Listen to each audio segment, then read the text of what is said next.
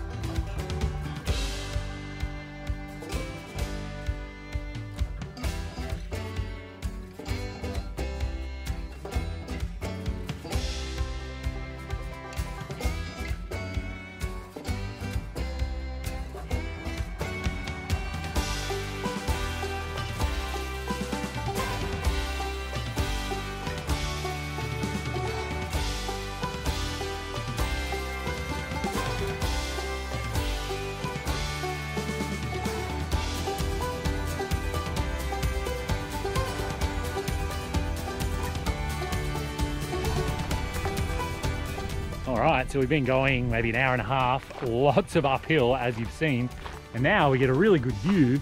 That big one right in front of us, that's called Cradle Mountain, and this is Cradle Mountain National Park. So for a good deal of the year, that thing has snow on top of it. Yeah, it really does snow here, no doubt about it. And then to the right of it, that little individual one, that's Barnyard Bluff. And so for today, we're gonna go to the base of Cradle, we'll drop our packs, go up to the summit, come back down again, and then we hike just a little bit past it. We're gonna go in behind it. And that's where our camping is for the first day today. So we've come, I don't know, maybe a third of what we need to come for the day. And the weather, it's trying to rain, it's trying to hold off. It's gonna get interesting soon, but you can see these mountains are breathtaking. This is incredible.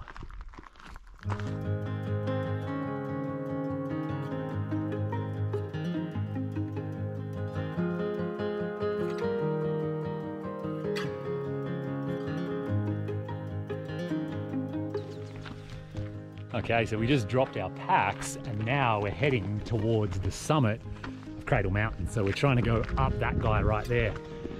And it all says it's going to take us 2.5 hours, which is going to make this a really long day. That would put us in camp pretty close to sunset, pretty close to like 8:30 or 9 o'clock at night.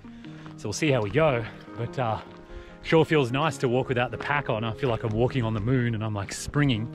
Even better than that though, I just ate one of my gummy worms. So we hiked in a whole bunch of different granola mix and, you know, chocolates and candies and all the things to snack on. And gummy worms have become my recent favorite. And so I just made a snap decision. I wish I had have not brought any other food and I should have just brought like 3,000 gummy worms. And I'll just eat nothing but that for the rest of the hike. Unfortunately, that's not the case though. We have real food to look forward to tonight. But in the meantime, this is the view. This is what's in front of us. Let's see how long it takes us to get to the top of this thing.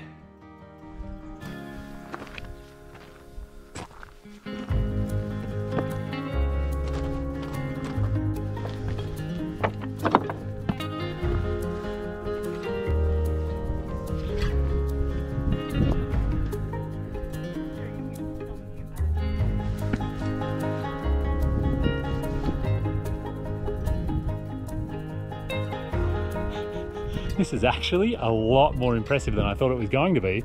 First of all, the view is jaw-dropping. And then the hike itself, this is actually officially the path.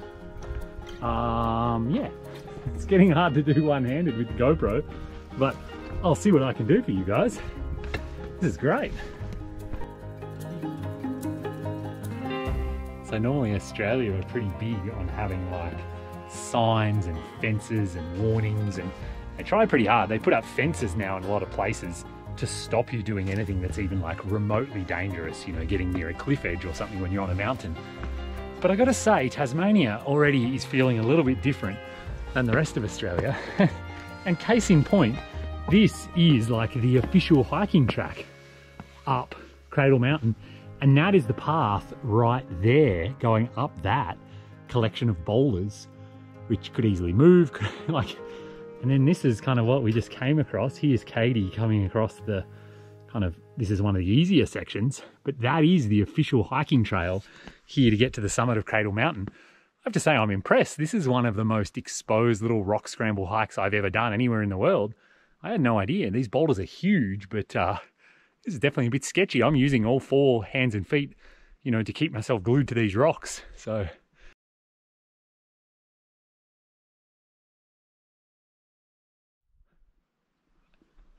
there we go, the summit of Cradle Mountain. This is epic. And then below me, that hiking track we can see, that's where we're going this afternoon. So we're going to be camping somewhere over there under Barnyard Bluffs, I guess. And you can see this is just breathtaking. This is actually one of the best day hike bang for your bucks that I've ever done in my whole life. Anywhere, even in the Yukon, even in Alaska, this totally rates. This is epic. And like I said, I'm shocked there haven't been any fences, any signs, nobody trying to stop me hurting myself. I gotta say, Cradle Mountain, I'm impressed. This is just the beginning of the Overland track.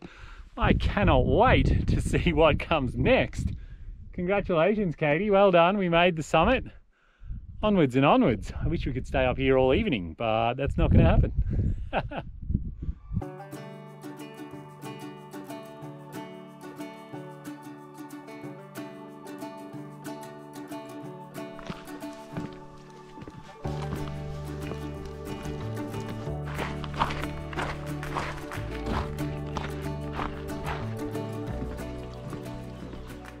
All right, so it feels like it's been a huge day with that side trip. So we found this amazing place to camp. I'm standing on the main trail right now, and then this is where we're going to be camping for the night with this view out over the valley. And you can camp anywhere you want on the Overland track. There are official campsites, there are even huts that everyone's really excited to stay in, but we prefer to tent camp. Why would we want to be crammed in a hut with a bunch of strangers when we could be out here camping like this with our own beautiful spot? So we've obviously put our warm clothes on, we've just sort of set the tent up ready to go, and Katie over here is getting dinner ready. Katie, do you want to tell the fine people what we've got on the go for dinner? Sure. We have my favorite first night of camping dinner, which is ramen. And I love ramen at the best of times, but these are just some ramen packets one of my roommates once suggested to me, and I think they're awesome. They're a little bit spicy, which I really like, especially when you're hiking. But my favorite part about day one is that it's really great to bring in a little bit of fresh food. So obviously we're out here for 8 nights, so we can't bring a ton of fruit and vegetables with us.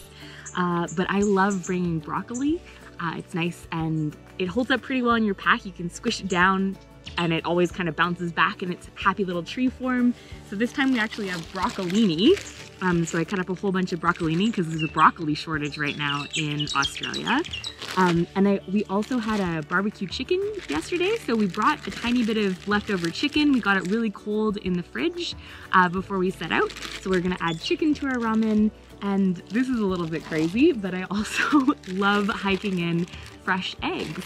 And so I've actually, I ripped off part of the egg carton and I put it in a Ziploc baggie, and then I actually wrapped my toque in it and I put it in the top of my pack to really keep them protected. But eggs are pretty sturdy unless you actually drop something on them. They tend to hold up pretty well. So we'll crack an egg in once we've got the water boiling, and that'll just help fill out the ramen. So even though it's instant noodles, hopefully it'll taste really delicious, and I just find it a great salty filling first night out on the trail. So that should be really delicious. And the last part, of course, is I also brought some green onions that we're gonna sprinkle on top because I love garnish. So we'll wait and see how this water boils, and then we'll come back and show you the final product.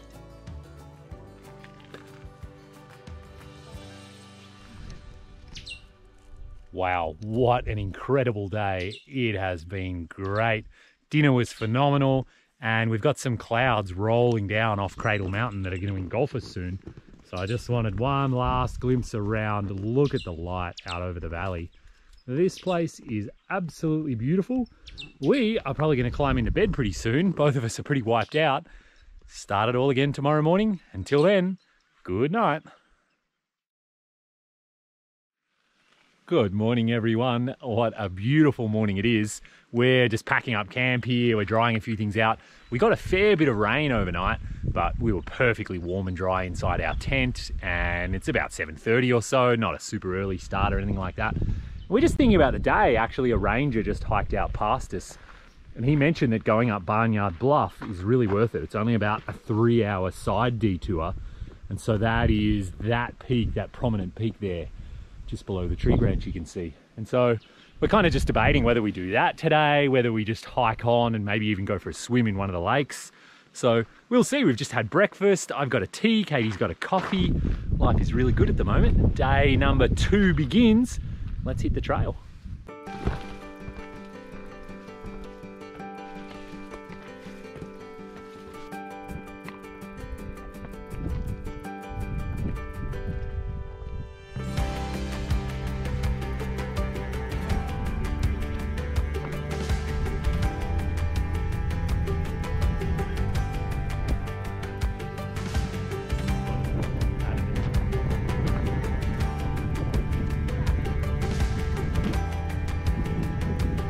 Just depend on the rain.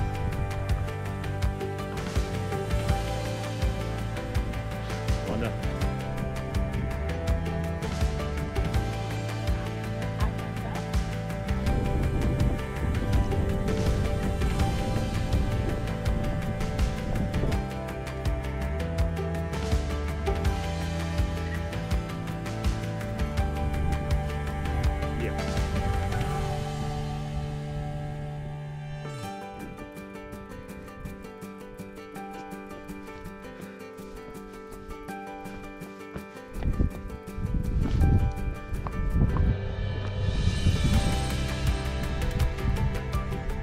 Summit of Barnyard Bluff.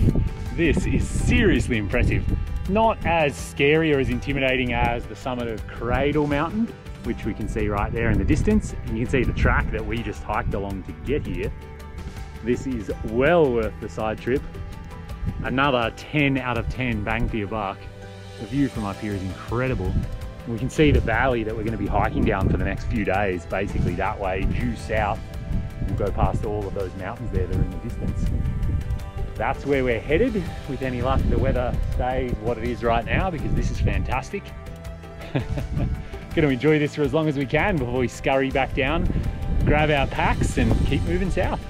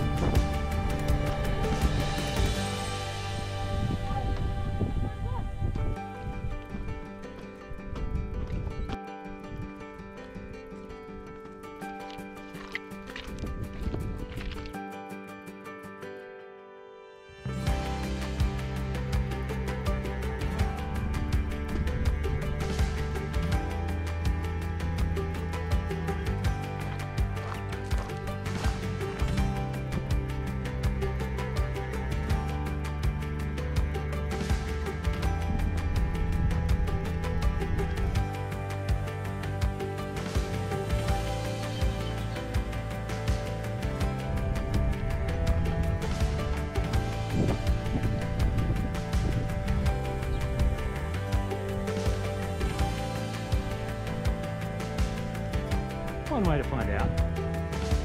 Oh.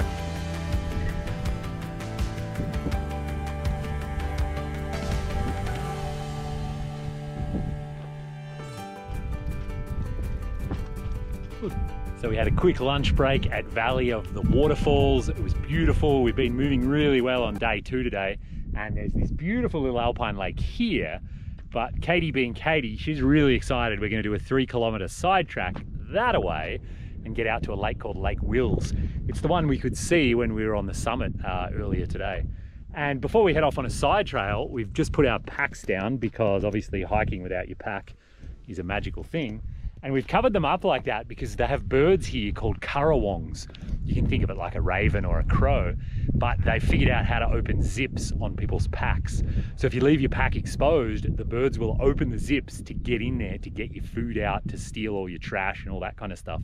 So they say it's a pretty big deal. Make sure your pack is really like animal proof, these birds. And it's funny, at most of these spots where we've dropped our packs, there've been a couple of birds just hanging around. You can tell they're just like waiting to come and pounce as soon as we leave. And actually there's a sign right here, I just saw it, that says protect your pack because these birds are troublesome. So anyway, we're off on another short side detour, and with any luck, well, I mean, Katie's gonna go for a swim, and we'll see if Dan is or isn't. I'm not quite as attuned to the cold water as Canadian Katie, but I do my best. So yeah, day 2, looking forward. A swim will be epic if we can jump in, even if we're just kind of in and out.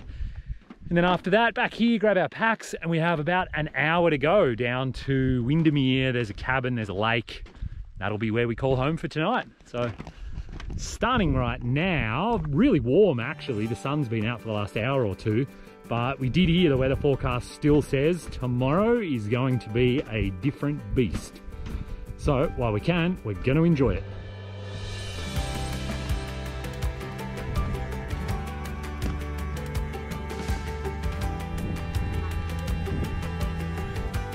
Oh, back at the very beginning, there was scrap.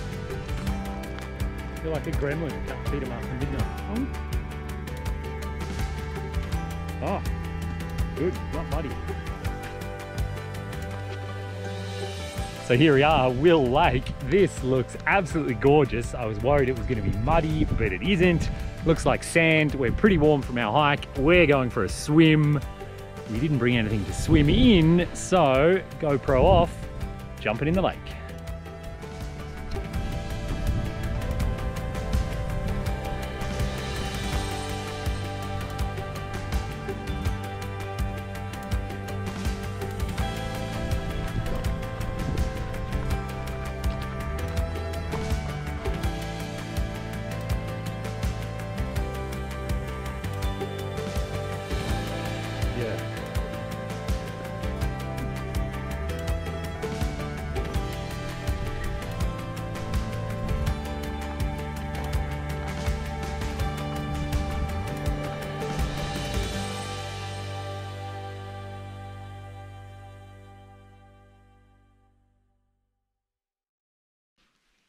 Oh, so we've arrived in camp after a 22-kilometre day, set up the tent, and here we're at one of the cabins. There's a cabin just over that way with like a bathroom and all that.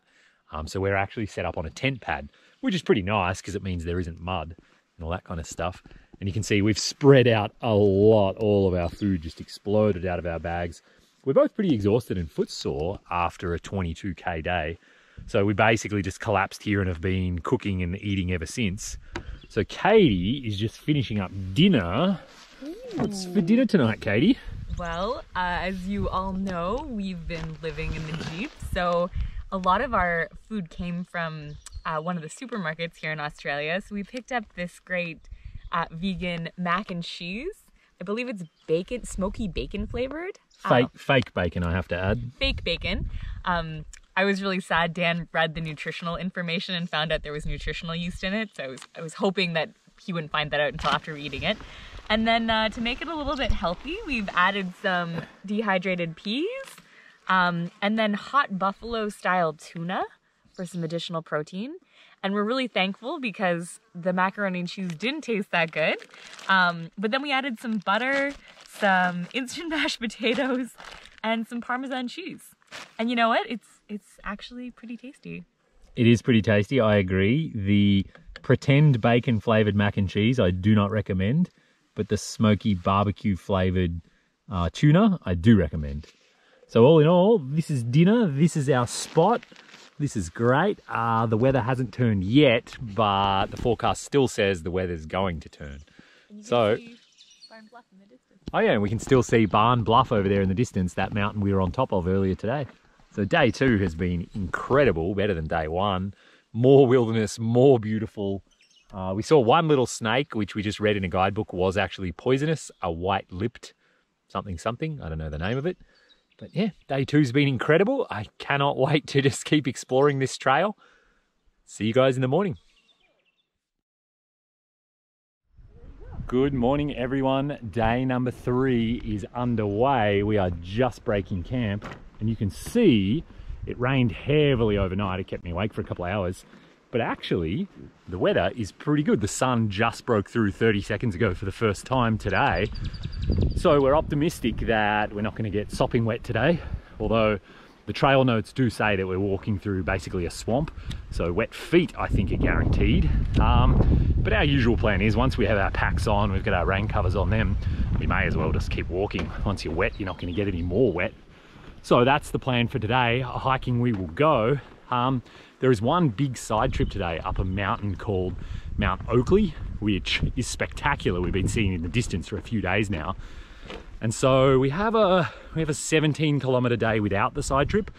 I think with the side trip, it'll be like 22 kilometres, same as yesterday.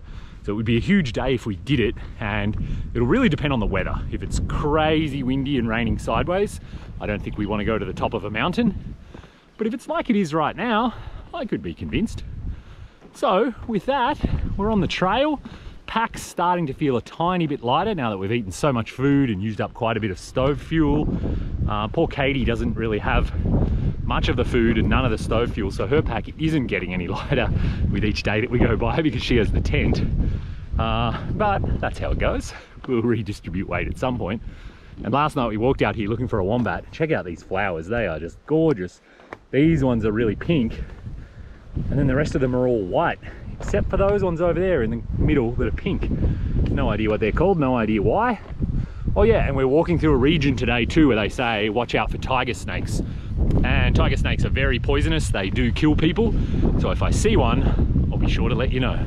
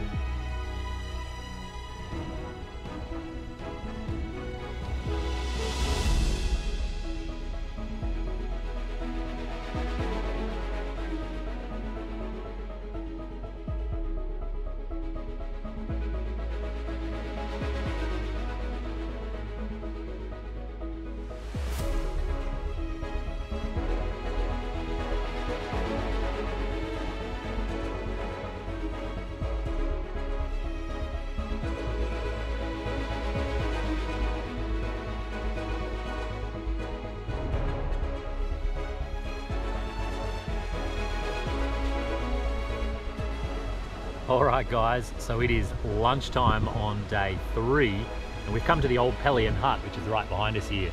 We're just sheltering behind it because of the wind, and we just went for a swim. Katie jumped right in the river, and really nice, beautiful, deep spot, and I kind of got in about 3/4, I guess. And so now we've just cooked up some lunch. So we got the little Trangia stove that we love so much. We've got creamy bacon carbonara, and then like a lentil mushroom everything soup. And so it's really nice to eat some hot food. It's not cold, but it's also not hot. And so we're just kind of relaxing with, it's been a 17-kilometre day or something. So we're sort of ready to be off our feet. And we're just coming up with a plan, kind of, it isn't raining, the weather's actually not terrible. And in the distance directly where I'm facing, that mountain we can see, that is Mount Oakley that we're thinking about going up today. So the plan is finish off lunch here, head over to the camping area, set up our tent and throw our gear in the tent, and then probably set out and try and climb Mount Oakley this afternoon if the weather holds, if it doesn't thump rain. So in the meantime, we're just gonna snack down on some delicious lunch. Hot food is good food, and then we'll be out hiking again, but without our packs. So that'll be nice.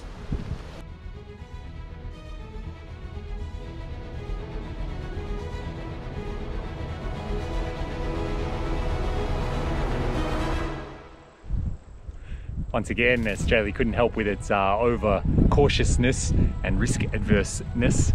Although I do love these signs. I mean, look at this little dude falling off the cliff. That's pretty good. We are in an alpine environment, so we got to watch out for the weather. And we are going for a substantial level of risk today. Substantial. We are not protected from natural hazards, such as cliffs, falling tree limbs, and extreme weather. Wow, this sounds like the good stuff. Also, I just love the Tasmanian government logo down here. That is a Tasmanian tiger, or a thylacine. And over here, we've got a Tasmanian devil. Yes, those are real, the character from the cartoons. That is a real animal here, Tasmanian devil. I'm hoping we get to see one.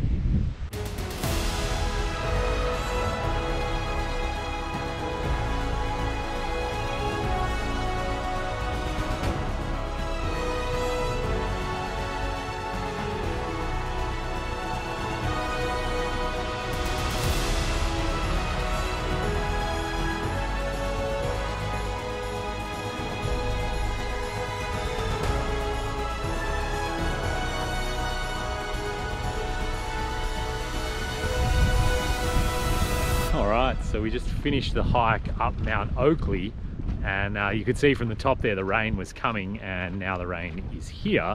And that's the mountain behind me there. Super beautiful right now in the mist.